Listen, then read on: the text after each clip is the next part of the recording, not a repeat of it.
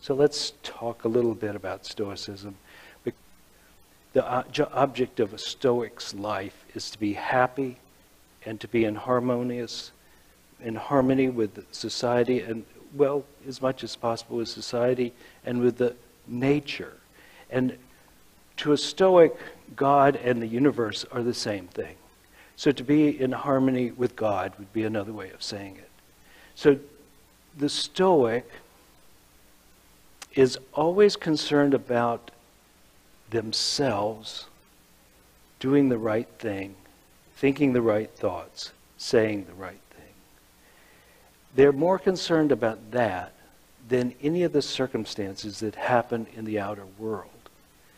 And by that, it means that even if it's a difficult circumstance, and they meet it with the four virtues of being a Stoic, which are wisdom, courage, justice, and moderation, when they meet them with that degree of being themselves at their best, then it doesn't matter so much what happens. They have preferences and they have reactions to, but they choose to focus on what they can totally control. The only things they can totally control are what they're thinking and what they're doing. And so being courageous and virtuous in all those other ways is something they can control. They cannot control what you do, or what happens in the news, or what's happening with the weather, or even what's happening with their body. They can't totally control it. We all may think we can influence our bodies by working out and going to the gym or eating well or thinking good thoughts, but ultimately this thing will die. And so it's not completely under their control. So their idea is, let's not focus on what is not ours to control. Let's notice it. Let's try to make improvements with it. Let's do what we can. But when it comes down to mattering, what really matters is, am I being a good person? By their definition of a good person, which is someone who is wise, who knows the difference between what is mine and what is not mine.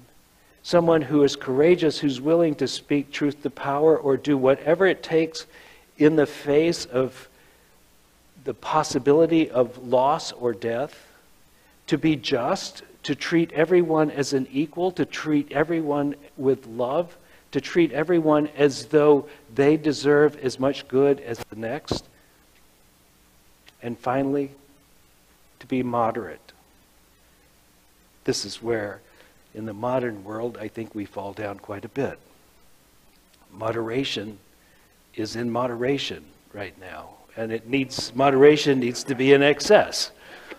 So we need to strengthen that one as well. And so as long as they're working within the parameters of those virtues, anything could happen, and they could be in harmony with the universe. They could be happy.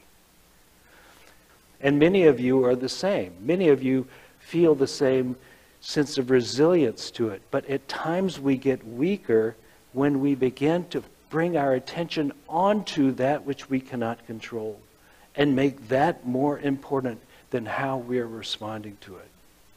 This shift of attention from the inner to the outer and letting the outer dictate our happiness, this is the beginning of losing control.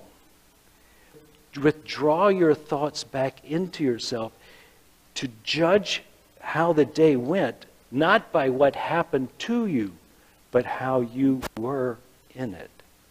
This is the process of being a Stoic. And how many things seem to be outside of our control.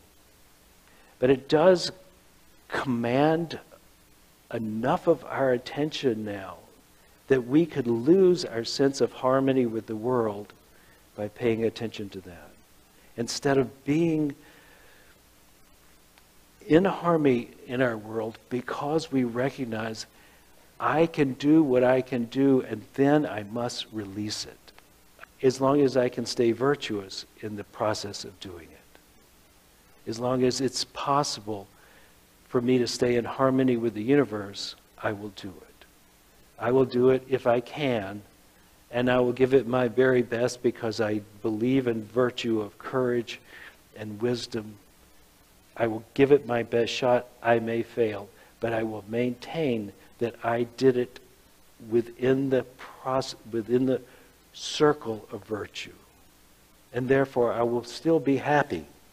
I will still be happy no matter what the outcome, because I have been virtuous. And I think it's a good balance to have. To take responsibility for what's in your world and how it is showing up, as perhaps it is a reflection of the way you have thought, felt, and acted in the past. But also to recognize that in this moment, in this very moment, I can only do what I can do, which is to manage my thoughts and my actions. And if I manage my thoughts and actions in this moment, then I am in harmony with the universe. We can influence the world by our thoughts and feelings and actions, but we can't control all of it. Because it turns out that the whole world is connected. And though our radiance may touch a good distance, there are other radiances coming your way. And maybe it's best to know, as the most resilient people do know, not everything is going to go your way. It never has, and it never will. There will always be obstacles. Those obstacles are what cause you to become stronger. And the obstruction is the way to become better. So we greet the obstacles with a sense of resilience and say, so, here's my chance to be stronger.